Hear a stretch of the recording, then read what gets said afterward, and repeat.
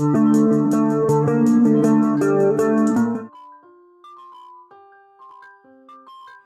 friends, welcome to Dreamweaver Crocheting with Love. In today's tutorial, I am going to teach you how to crochet this baby hat. Now this hat I have done for a 12 to 18 months old baby, but in this tutorial, we will be working the same hat for a 6 to 12 month old baby. The pattern stitch that I have used to make this hat is referred to as a bubble stitch. So let's see how this is worked out. The materials that we need in order to make this baby hat are a 3.5 mm crochet hook. I have taken this cream color yarn to make this hat and scissors. So let's begin. To start up with this hat, we will first make a magic circle.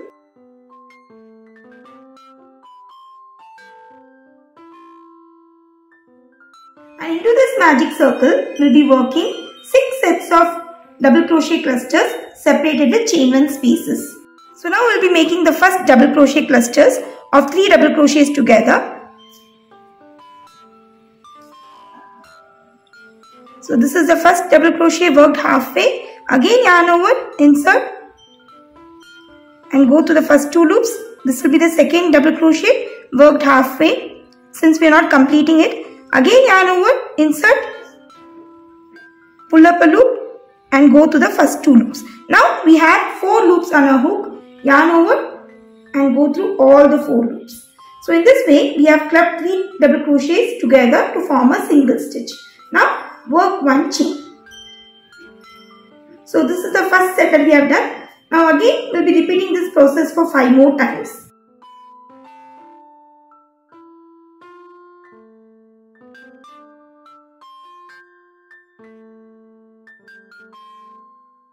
So this is the second double crochet cluster followed by 1 chain.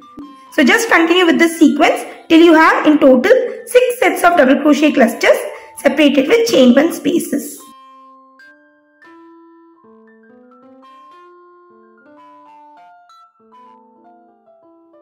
So after working the last set of double crochet cluster, I have worked 1 chain. Now in order to complete the first round, slip stitch on top of the first double crochet cluster work. So that completes our first round.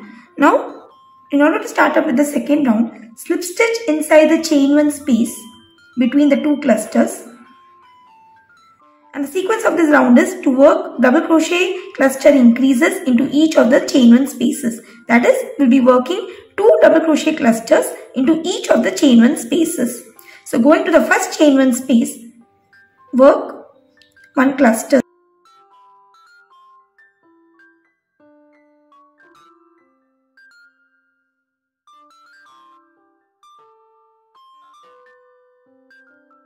So here I am done with the first cluster followed by 1 chain. Now going back to the same stitch, again work 1 more cluster.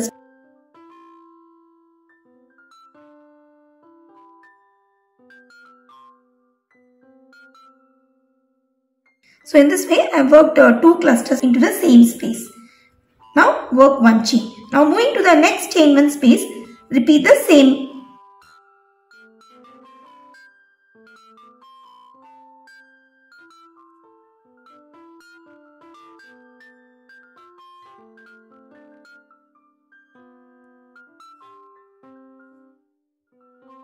So in this way we will be working increases into each of the chain 1 spaces, and one important thing that you should remember is that between each of the double crochet clusters we should work 1 chain. So just continue with this pattern till the end of the round.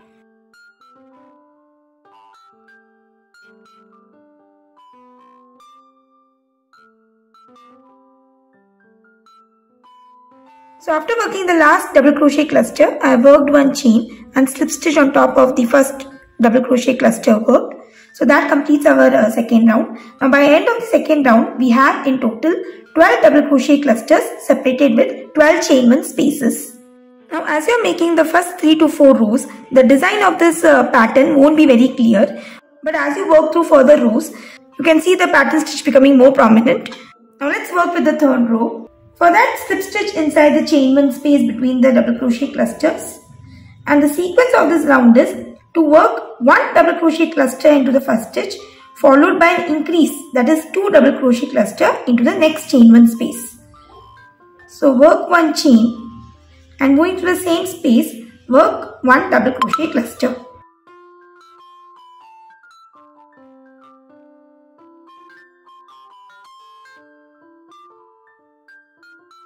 Followed by 1 chain. So I have done with the first double crochet cluster. Now moving to the next chain 1 space, I will be working 2 double crochet cluster into the same space.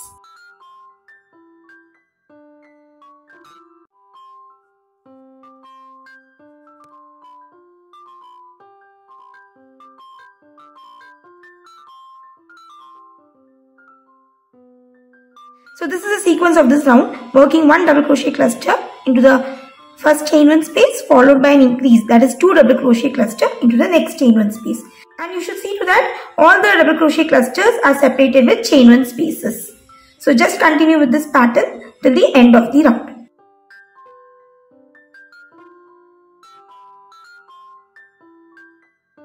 So into the last chain 1 space, I have worked 2 double crochet clusters followed by 1 chain. And to end this round, slip stitch on top of the first double crochet cluster worked.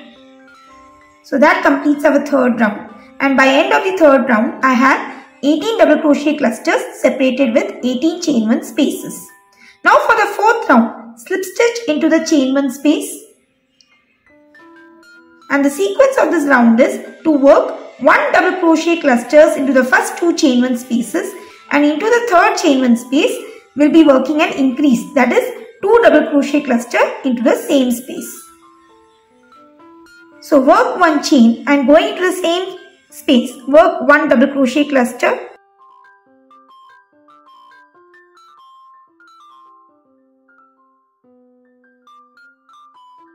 Moving into the next chain 1 space, again work 1 more double crochet cluster.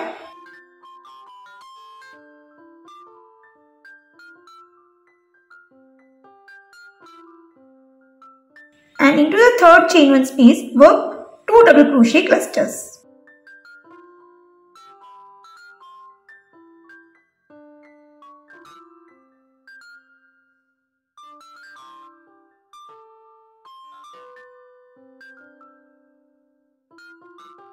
So this is the sequence of this round. So just continue with this pattern till the end of the round. And just see to that all the double crochet clusters are separated with chain 1 spaces.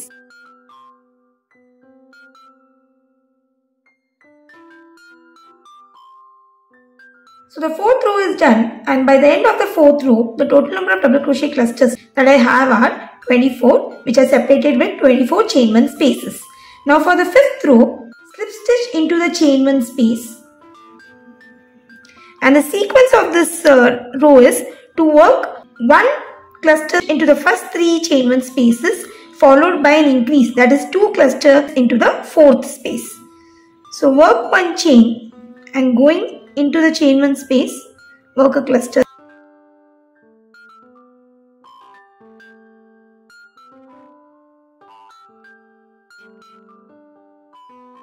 Moving to the next chain 1 space, again work a cluster.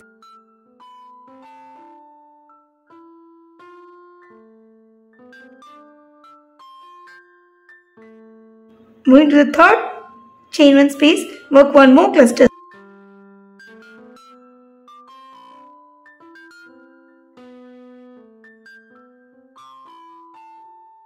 And into the fourth chain 1 space, work 2 clusters all into the same space.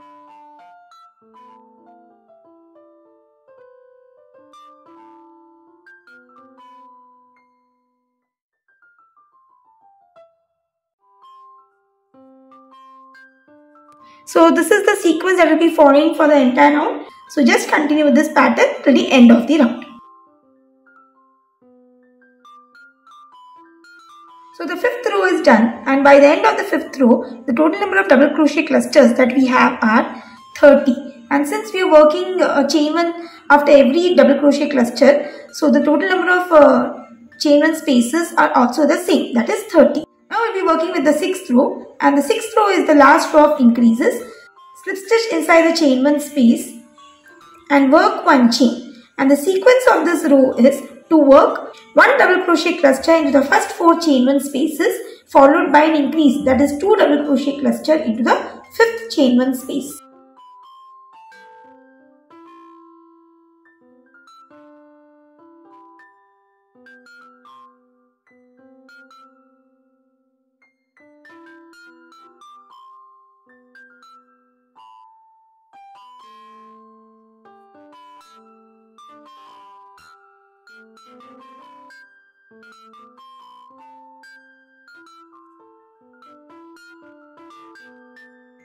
So into the first 4 chain 1 spaces, I have worked 1 double crochet cluster each.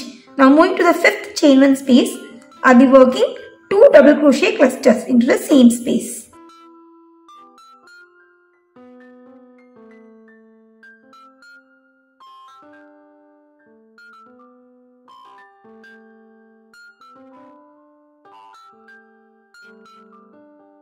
So this is the sequence of this round. Just continue with this pattern till the end of the round. So the 6th row is done, and by the end of the 6th row, the total number of double crochet clusters followed by chain 1 spaces are 36. Now we will be working with the 7th row. For the 7th row, slip stitch inside the chain 1 space and work 1 chain. And the sequence of this row is to work 1 double crochet cluster followed by 1 chain into each of the chain 1 spaces.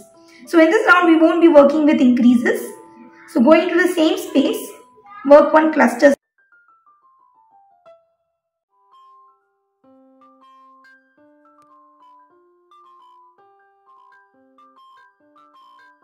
Followed by 1 chain. Moving to the next chain 1 space, again work a cluster.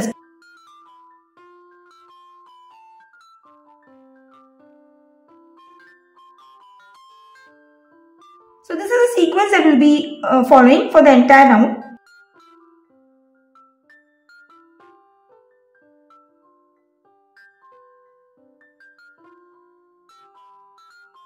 So I completed with my 7th row, and by the end of the 7th row, the total number of double crochet clusters are 36. Now from here on, the next 5 rows, row 8 to row 12, will be repeating with row 7, that is into each of the chain 1 spaces. We need to make 1 double crochet clusters followed by 1 chain. So once I am done with my 12th row, I shall get back.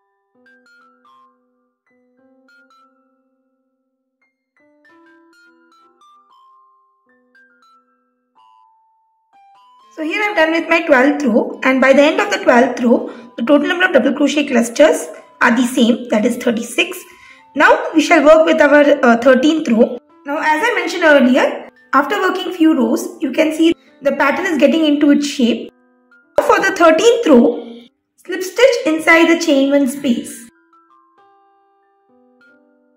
Work 1 chain, and the sequence of this round is to work 3 double crochets into each of the chain 1 spaces. So going to the first space, work 3 double crochets.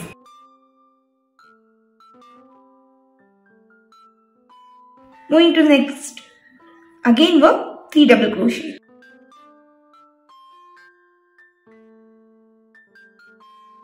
So just continue working 3 double crochets per chain 1 space till the end of the row.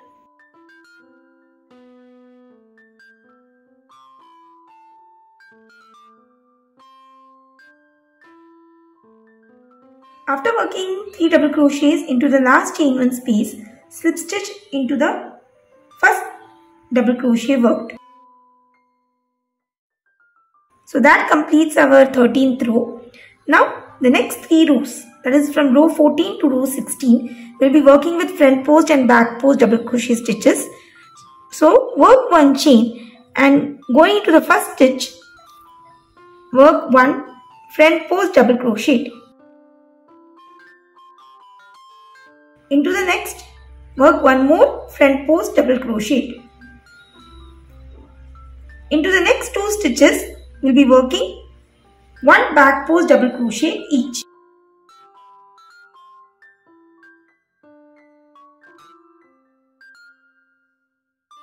Into the next 2, work 1 front post double crochet each.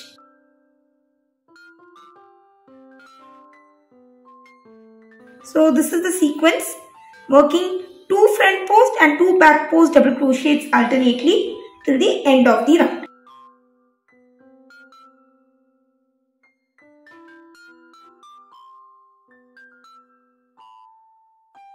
After working one back post double crochet into last 2 stitches, I have slip stitched on top of the first stitch worked. So that completes our 14th row. Now the next 2 rows, that is row 15 and row 16, is same as row 14. So work one chain and into the first 2 stitches, which is a front post, we'll be working a front post.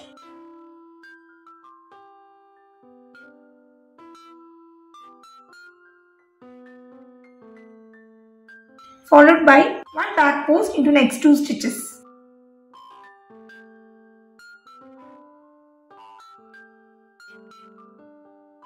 So we need to continue with the same pattern sequence for the next 2 rows. So once I am done with my row 16, I shall get back.